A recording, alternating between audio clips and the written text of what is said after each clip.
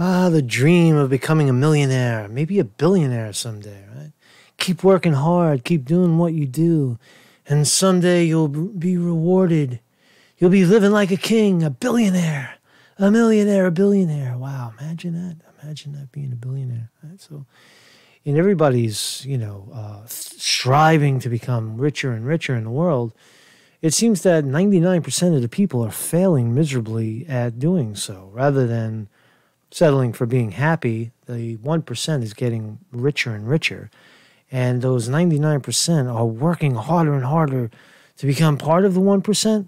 Is that what it is? We're poor people want to be rich and rich people want to be king. Is that what it's all about? So there's this Mark Sconti reporting on this new finding according to the Oxfam report. Let's take a look. So here's Zero Hedge talking about it, and then we'll dive right into the actual report. And some of the statistics are just absolutely staggering, right? According to an Oxfam, this is what I've been saying for the last 2 years. I sound like a broken record. Income and wealth inequality in this country is pathetic, right? I wasn't the first one to say. According to an Oxfam report released in January 2018, 82% of the worldwide wealth created in 2017 was siphoned to the 1% of the world's richest people. Compare that to the poorest of the poor, 3.7 billion inhabitants of the planet who saw no increase at all in their wealth. Wow, holy smokes. That the 1% are just getting richer. The title of the report, Reward Work, Not Wealth, truly stands up for the 3.7 billion individuals who have nothing to show for their wealth. So this is Zero Hedge reporting, and it's good summary stuff, and then we'll take a look at the report. When politics and business merge, the decks are stacked against the poorest of the poor, while the dice is rigged in favor of the richest of the rich. Right? Influential politicians extend lucrative tax breaks to the wealthiest of the wealthiest while stripping away even the most basic of social safety nets like health care coverage and social benefits from the people at the bottom. Where did we hear that before? I thought tax breaks are supposed to trickle down. Right? Trickle down economics, right? Isn't that what's going on, right? Trickle down.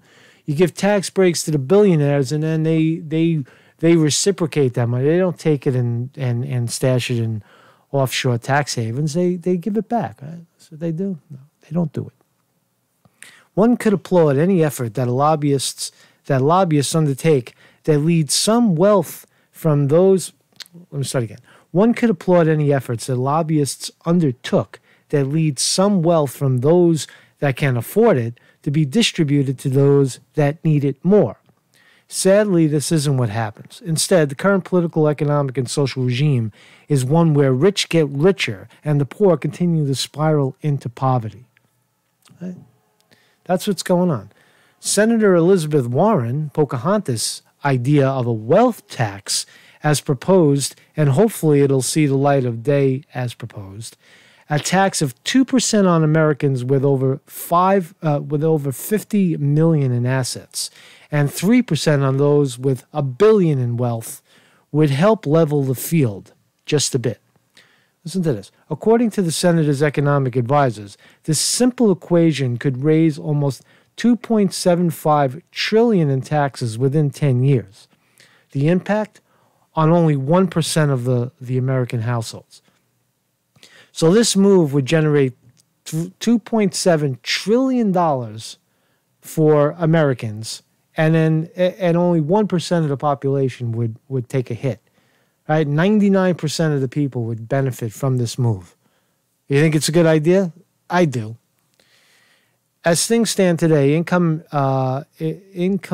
inequality is fueled as a result of tax loopholes and tax avoidance and evasion strategies that only the wealthy can afford. Right. Those in the lowest tax brackets can't afford to hire crafty tax lawyers and financial wizards to help avoid paying tax. So to make sure income inequality is properly addressed, politicians and bureaucrats will need to reform how income is redistributed from the rich to the less affluent. I know you hear that word redistributed. Oh, redistribution of wealth. They want to take it from me and give it to them. No, nobody's talking about you. Unless you're a billionaire watching my podcast, which I highly doubt. Maybe just to figure out how you're gonna shut me up. But most billionaires and millionaires are not watching, my podcast. Right? You're in the 99%. Wake up. 99% of us are in this situation ruled by a 1%. How could we get them? Very easy. We just told you one simple example. You make a law and you tax the shit out of them and bring them back down to size, right? The only way that can happen is to make sure the decks aren't stacked against the poor, right? All right, so let's look at the report. This is staggering numbers, right? So here's a great statistic that Zero Hedge didn't talk about, right, on page 9 of the report. I'll leave the link down below. If you want to see the whole report, the link is down below. In country after country where Oxfam works, the space for citizens to speak out is being closed and freedom of speech suppressed. Civil whatever, an alliance dedicated to strengthening citizens has found that serious threats of civil freedoms now exist in more than 100 countries.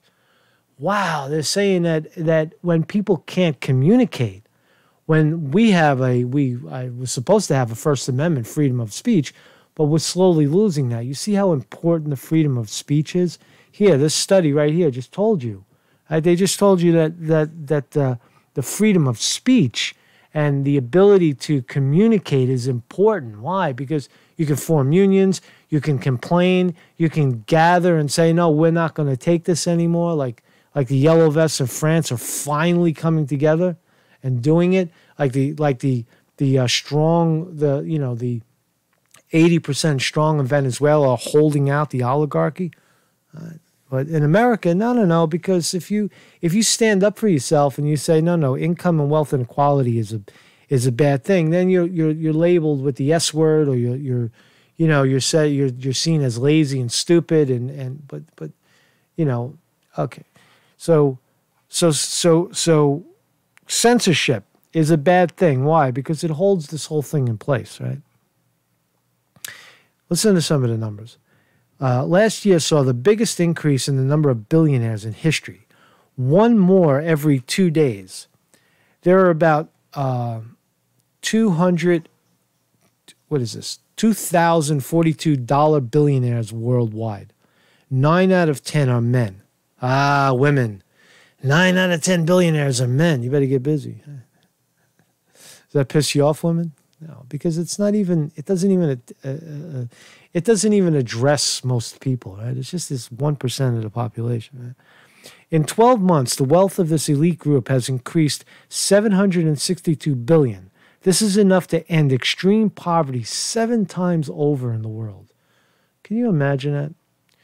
In the period between 2006 and 2015, ordinary workers saw their incomes rise by an average of just 2%, while billionaires' wealth rose 13%, almost 6 times faster.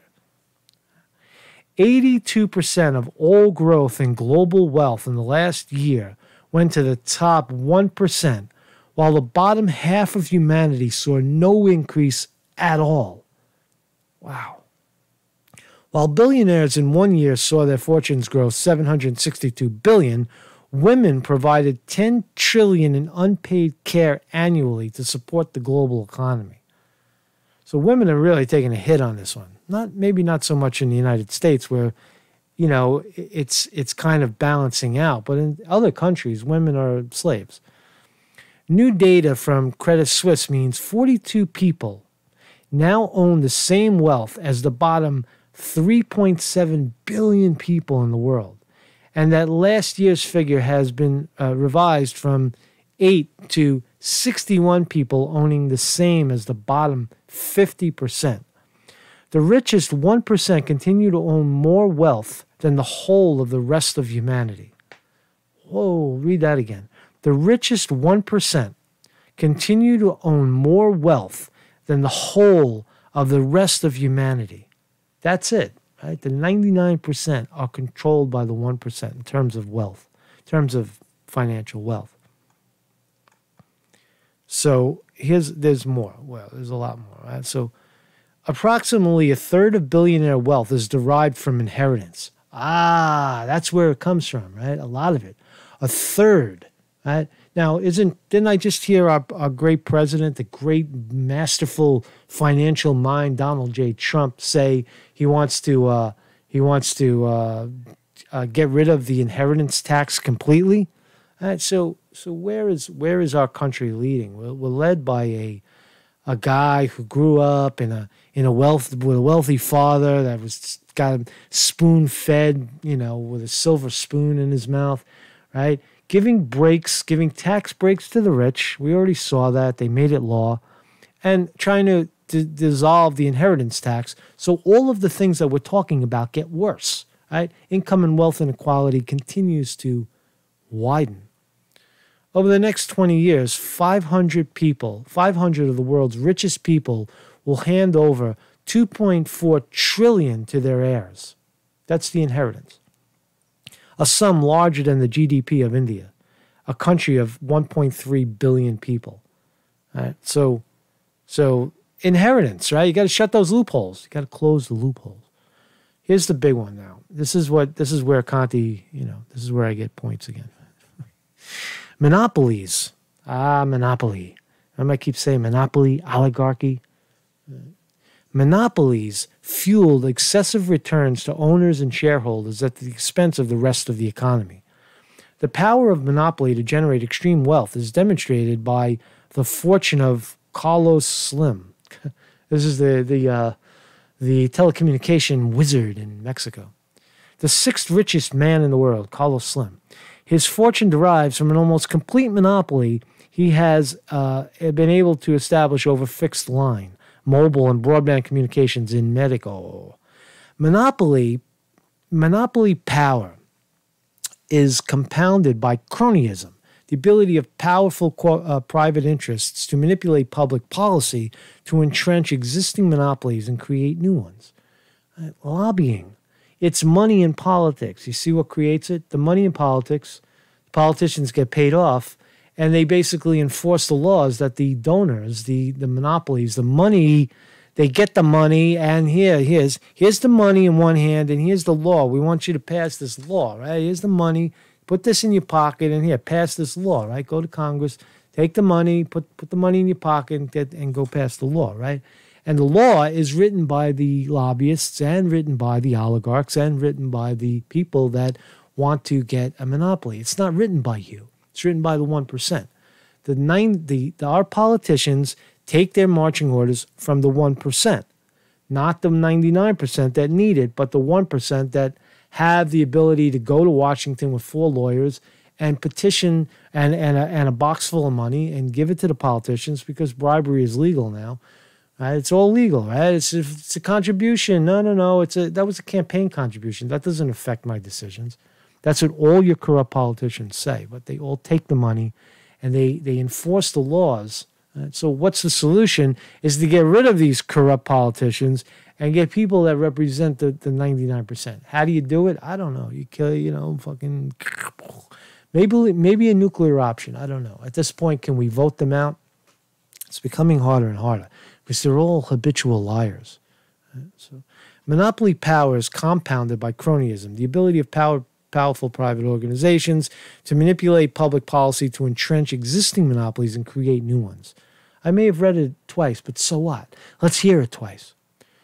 Privatization deals natural resources given away below fair value, corrupt political procurement, or tax exemptions and loopholes are all ways in which well-connected private interests can entrench themselves at the expense of the public. Crony capitalism, right? That's what it's all about, right? It was supposed to be trickle-down economics, but it turns into oligarchy, monopoly. Now, everybody likes to say, oh, yeah, Russian oligarchs, right? Yeah, Russia is hyper-capitalism that led to monopoly and led to crony capitalism, right? And the oligarchy, right? The oligarchs, the Russian oligarchs. But we have it here too, right? All these billionaires are here as well. Right? So in total, Oxfam has calculated that approximately 2/3 of billionaire wealth is the production of inheritance, monopoly, and cronyism. 2/3. Oxfam's survey of 10 countries shows that over half of respondents think that despite hard work, it is difficult or impossible for ordinary people to increase the money they have. Now that's big, right? Let's talk about that. Most people in this country, in America, say, no, I want to leave the opportunity open for myself to become a billionaire. When you don't realize that you are almost 99.99999% locked out of that opportunity. Only some incredible act of providence can put you into that category at this point because the playing field is no longer level. Now, you might, if you're extremely handsome or extremely beautiful woman and you marry into wealth, well, that is a possibility. But that's, again, the 99.9999999% of the population could ever achieve that. But to actually work and compete with someone like Amazon is theoretically impossible because of the competitive playing field. The second you get moving, they try to stomp you down and own you. If you don't believe it, I mean, I don't know how else. I don't know how else to explain it. In total, Oxfam calculates. Okay, so all right, so that's really all I wanted to say about that. It's pretty, it's pretty powerful stuff. Income and wealth inequality in our country is not getting any better. We're moving in a way. We have, I guess, a third of the country that thinks that the current direction of the country under Donald J. Trump is the right direction, right? Because I don't know why. Because they put social issues, I guess, first. It's an immigrant problem. It's a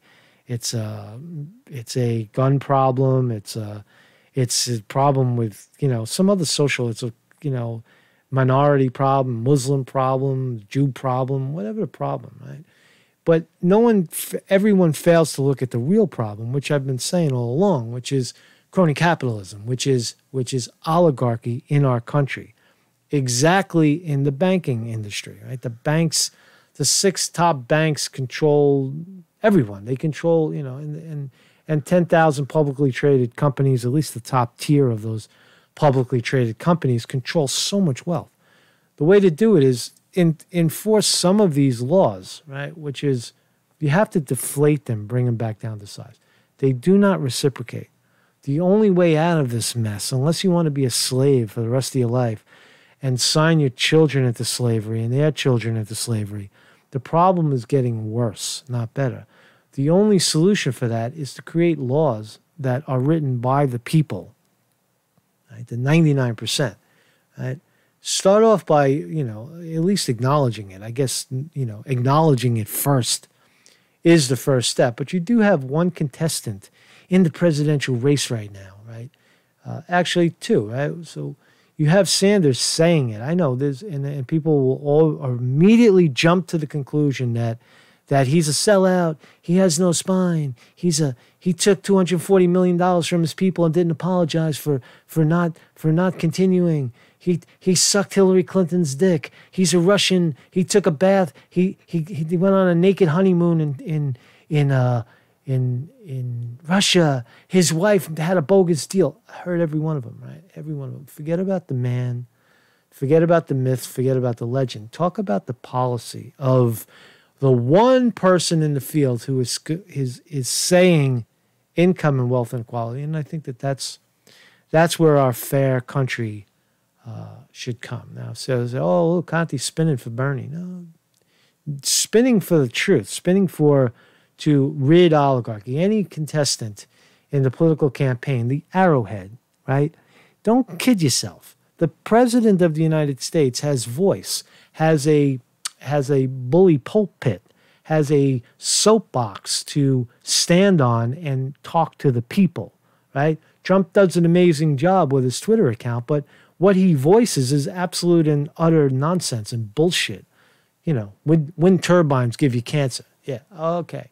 And other nonsense, right? Rather than talking about the real problem, which is income and wealth inequality in this country.